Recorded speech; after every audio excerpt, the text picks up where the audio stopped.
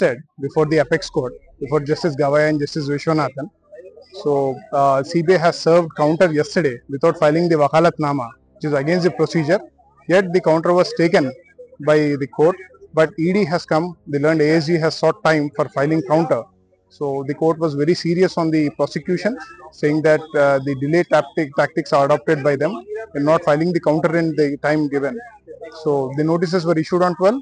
They had ample time, but yet they failed to file the counter, and they have come with a new plea that they need time for the counter.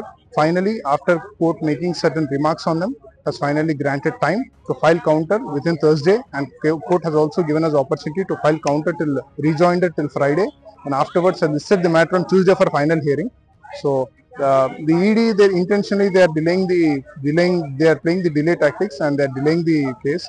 And so this itself, they doesn't have anything on merits. That's why they're delaying the case. Now Sisodia case is squarely covered to K. Kavitha's case.